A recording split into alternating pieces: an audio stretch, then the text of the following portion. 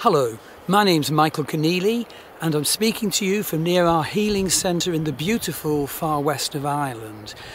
And this is part 2 video telling you about the benefits of enrolling on my Vargas course in Vedic astrology. Well, what are the Vargas? Well, they're the divisional charts.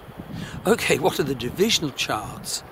Well, they are charts derived from the birth chart, and each divisional chart tells you about a special area of life and gives peerless declaration that is so valuable. But of course its value is only really realised by you if you heal what the Varga chart says about that area of your life and empower yourself thereby. It's not an exercise in showing off our ability to handle formula.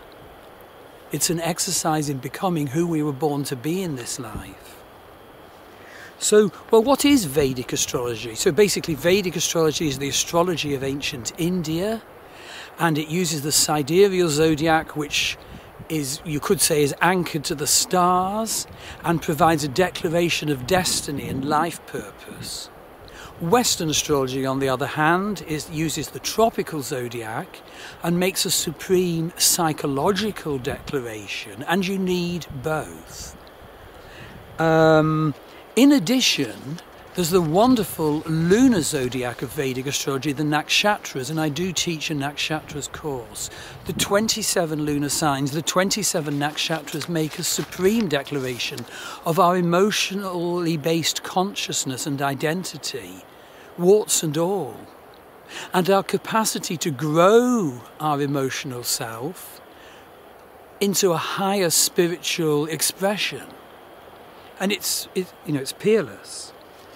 And so here again I'm mentioning another course, the Varga course or divisional course, which again is peerless and tells you how to make supremely accurate declaration about a very specific area of your life.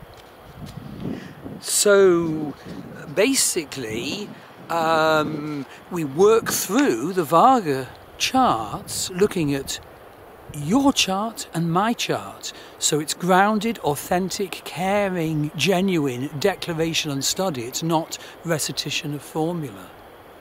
And of course it's linked to healing and empowerment. And each Varga represents a very special area of our life. And an important thing to take in is that the planets have a different dignity in each Varga. So for example, well, Jupiter equals husband in a woman's chart. And the person, the woman might have a terrible Jupiter, really deeply fallen in her birth chart. But in her Navamsha chart, the 9th harmonic chart, the D9, her Jupiter might be really good. So when Jupiter Dasha kicks in, suddenly getting it together with the husband will flower. And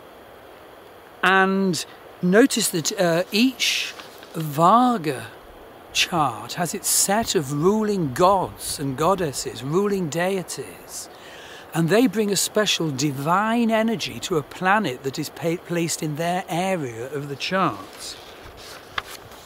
Okay, let's just give you a little taster of what areas of life the Varga charts cover. And it's all set out in more detail in the associated blog.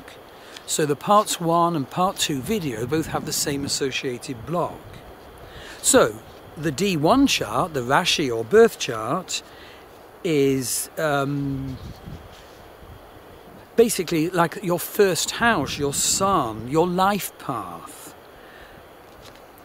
The person who treads the road of this incarnation. But the D2, the second house, is all about your value issues and your wealth issues, and this is fascinating. The Drekana, the D3, is about sibling issues and how you express your energy. The D4, the Chaturtamsha, is about your fortune in life, property, banks and treasures. The D7, the Saptamsha, is about conceiving children, co-creation, creating a dynasty. The D9, the 9th harmonic chart, is the Navamsha, a most important divisional chart. It declares your ideal ashram in life, your ideal state of life, and your marriage issues and how your soul communicates to you in this life. The D10, the Dashamsha, gives magnificent guidance about your career issues, the fruits of your labours in your life. What will your career issues be? What is your ideal career? And then the D12, the Dwadashamsha, says the effect on your life of your ancestry, of your parents and your ancestries back beyond them. And so it goes on down the list. So there are 16 major Varga charts. And as the harmonic gets higher to the D40, the D45 and the D60, quite awesome spiritual declaration is offered. And if you look at the blog, you'll see the details of the other Varga charts. I don't want to gabble through them all. Okay, how are they constructed? Well, part 1 video was about the D12, the Dwadashamsha, the effect of your ancestry. And so quite simply, each sign is divided into 12 portions, and then the 12 portions are distributed round the chart, round and round and round, cumulatively creating each of the houses of the D12 chart. It's as simple as that. Well, it's not simple, but anyway, the computer does it for you. That's the big thing.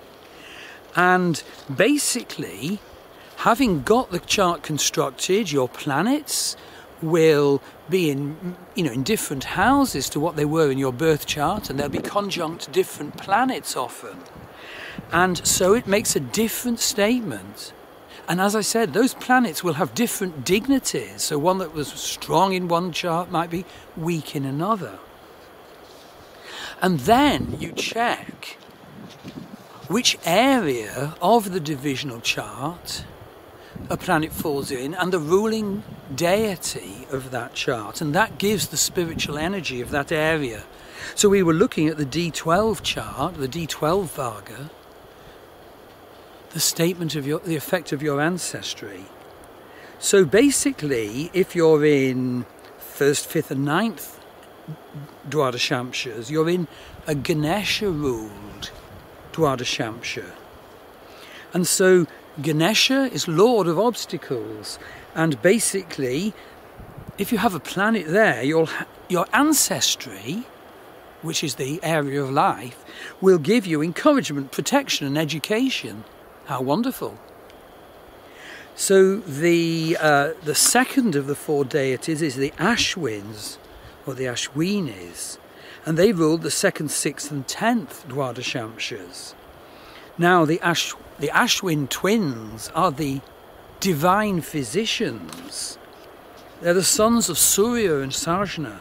Their nature is to bring healing, and not just any healing, fast healing, and I mean fast. They're like the ambulance men of the gods.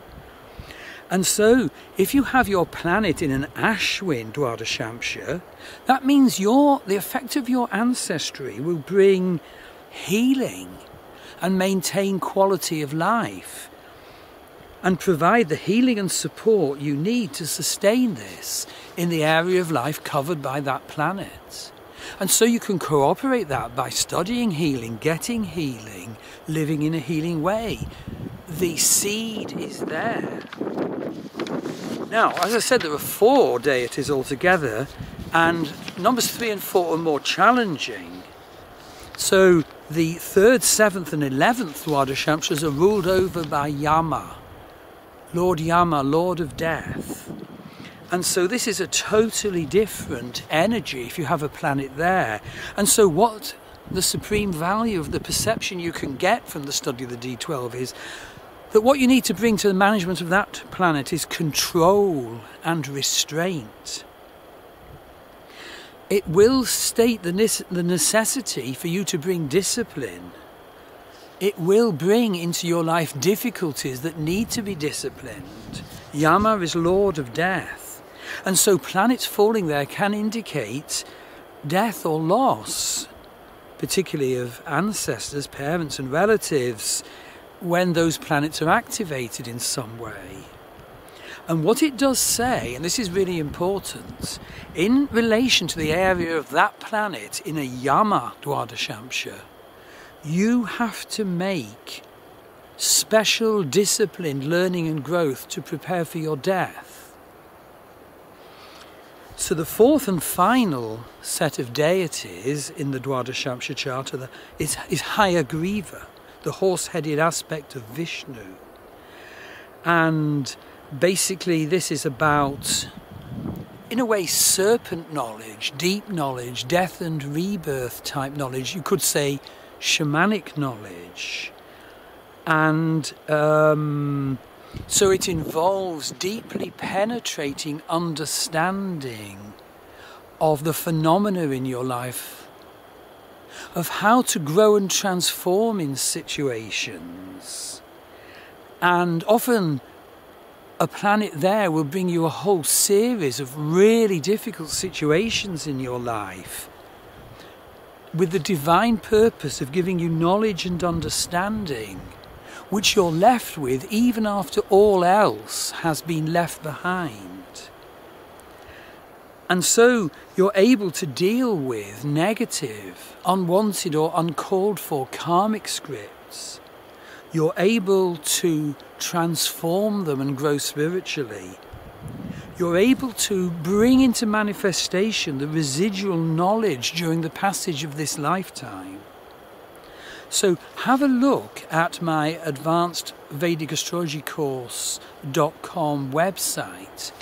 Enroll on my magnificent Varga course. It's caring, it's individual, it's detailed, wonderful resources, videos on each Varga.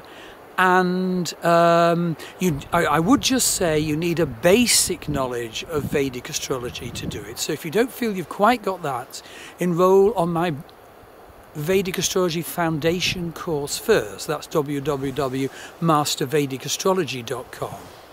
And as I said, it's the same as with all my Vedic astrology courses. If you want to cross over to bring in the declaration of Western astrology as well, that's perfect. So I look forward to hearing from you. Thank you.